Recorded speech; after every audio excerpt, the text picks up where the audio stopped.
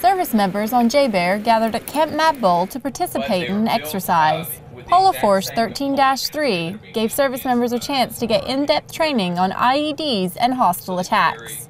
EET members are on scene to evaluate how teams use their military training in real-life situations. As EET, we come out here and we evaluate what the team is doing, how the team reacts to contact with enemy forces, how the squad leader employs those forces, and how that team reacts to the direction that they're given from their squad leaders.